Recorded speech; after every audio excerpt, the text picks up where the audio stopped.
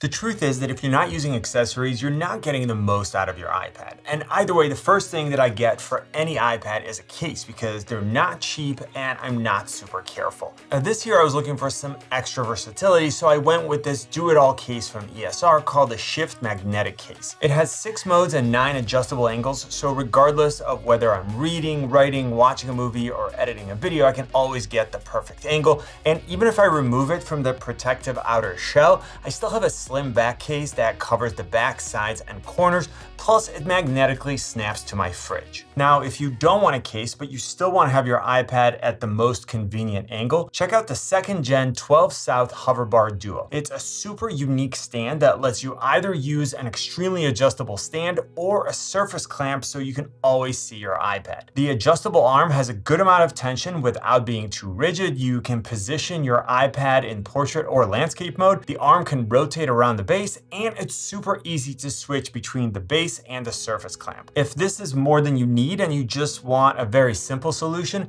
get yourself a stand like this one. It's solid, completely adjustable, and it lets you position the iPad at just the right angle. Also, there's a ton of other options available, and I'll have links in the description. Next, I always add a gaming controller because I love using my iPads with the Xbox Game Pass app. Now, there are a ton of available options on the market, but if you want to fully customize the colors on your controller, check out Colorware, which also offers the ability to design other accessories with your choice of colors and logos. Now, there are also triggers and controllers that go right on your iPad and make it more comfortable to hold. This one is all mechanical and has 4 separate manual triggers, and this one actually has 1 mechanical trigger and then 1 powered trigger, which can be used for extremely fast tap fire. Now, if you're gaming at super high graphic settings, your iPad is going to heat up, which can lead to the screen dimming. So that's where this magnetic cooler comes in super handy. It connects to the back of the iPad with a magnetic patch, and then it immediately starts to actively cool your iPad. You do need to have it plugged in, but it doesn't use the port on your iPad, so you can charge your iPad while you're gaming, and I've never had an iPad overheat while using it. Now, moving on to productivity, there are features like Stage Manager, which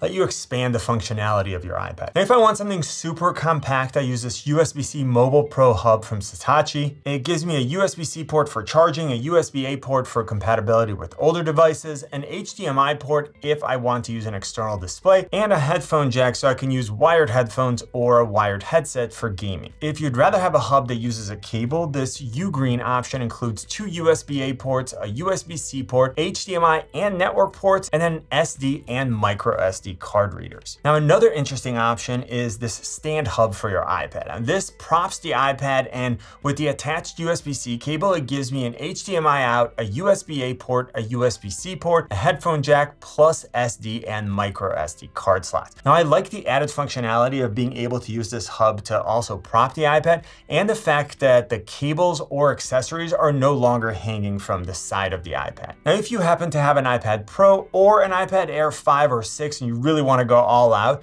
check out the Kensington Studio Dock. Now, this is such a cool device. It magnetically attaches to your iPad, it charges your iPad, and has wireless charging for your iPhone and AirPods. It has a fast SD card reader, a USB-C port, 3 USB-A ports, a 3.5mm headphone jack, and a gigabit Ethernet port. On top of that, the stand is super sturdy and it rotates and tilts, so you can always have your iPad at just the right angle. Now next, if you have kids or if you're just not careful with your iPad just like me, you may want a screen protector. Now this year I got the Amorite screen protector from ESR, and this way I don't need to worry about my iPad scratching if I put it in a bag or when I travel. I did make that mistake once and I'm never doing it again. I like the easy application tray that it comes with and that this screen protector exceeds military grade standards. Now this year, Apple increased the base model storage on the iPad Pro and the iPad Air, but in any case, when you're choosing which iPad to get and how much storage you need,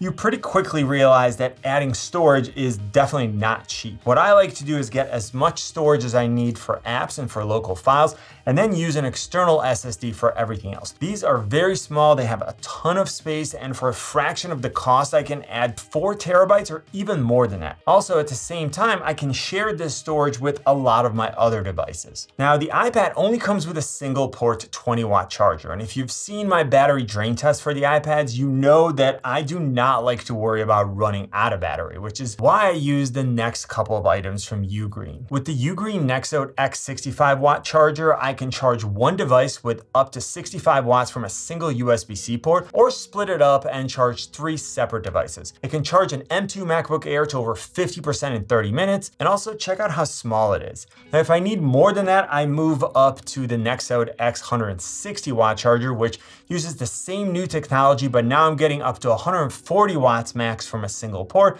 which can get my MacBook Pro to 50% in 27 minutes. And then finally, when I'm on the go, I always have a power bank with me, and I want one that has high capacity, it offers fast charging, it can charge multiple devices at once, and doesn't take forever to recharge. The Ugreen 145 watt power bank has a 25,000 milliamp hour capacity, which is a ton. It has 2 USB-C ports, 1 USB-A port, and I can get up to 100 watts from a single port. It has a digital display, so I know exactly how much power is remaining. Unlike power banks with 4 indicator lights, and with bidirectional fast charging, I can actually charge 2 devices while recharging the power bank itself. Another important accessory is a keyboard case. Now, Apple makes the new Magic Keyboard for iPad Pro, the previous generations of Magic Keyboard, the Magic Keyboard Folio, and the Smart Keyboard. Now, I've said this before, but I don't really like the Smart Keyboard for the older iPads, so I end up using the Slim Folio from Logitech. It's just more sturdy, it protects the iPad, and it has function keys. Now, I like the 2 previous models of the Magic Keyboard, but the newer one is even better. It has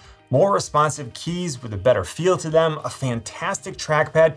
It has a full row of function keys, and it's thinner and lighter. Now, the Magic Keyboard Folio is a great option because I have the same quality keys and trackpad as the previous Magic Keyboard, but I can also separate the keyboard from the back cover for when I just need a stand. And if you're looking for more affordable third-party options, I also got the new ESR Magnetic Keyboard Case 360, which floats the iPad in horizontal or vertical orientations. It has backlit keys with multiple colors, gesture support on the trackpad, and there's a detachable back case so that when I take the iPad off the keyboard, I don't need to worry about it being damaged. Now, if I want the best typing experience, then I'm always going to opt for a mechanical keyboard because I can choose exactly what I want in terms of size, sound, and feel. Now, I've been using Keychron keyboards for a long time now, and this year I've been playing around with the Q4 Pro. So this keyboard is extremely sturdy. It's definitely on the smaller side, so it's great for smaller spaces. It can be paired with up to 3 devices, so I can quickly switch between my Mac, MacBook, and my iPad. It has hot swappable switches. I'm using the Keychron K Pro Banana, and I absolutely love the sound. And this particular one is the Shell White and has KSA double shot PBT keycaps. Now, pretty much anytime I'm going to use an external keyboard, I'm also going to use a mouse. And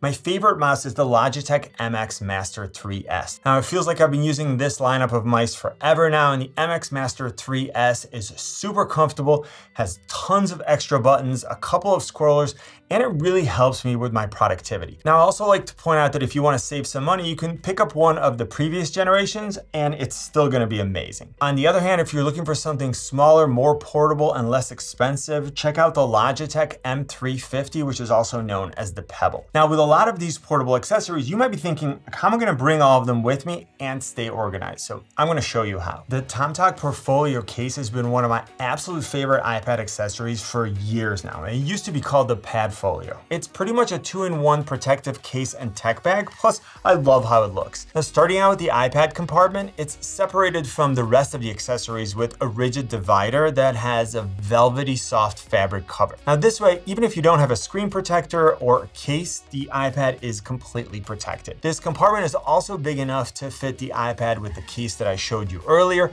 and even with a keyboard case. Now, next, we flip this divider cover over, and then on the back of the cover, there's a ton of elastic straps for different accessories. So whether you pick the ones that I showed you today or other ones, it's a really versatile option. Now, finally, on the inside of the front panel, there's a large compartment that can house some of the larger accessories that I showed you. The hard shell exterior of the Portfolio case adds even more protection from drops. It passes a military grade drop test, and it's rated for a 5-foot drop. So as long as you don't go playing kickball with it, you should be good. And just in case you spill anything on it, it's wrapped in a water repellent fabric to protect your items, and it uses dual YKK zippers with super nice pulls. Remember that I have links in the description to all the products I talked about. You know what I always say, buy it nice or buy it twice. Good luck and see you soon.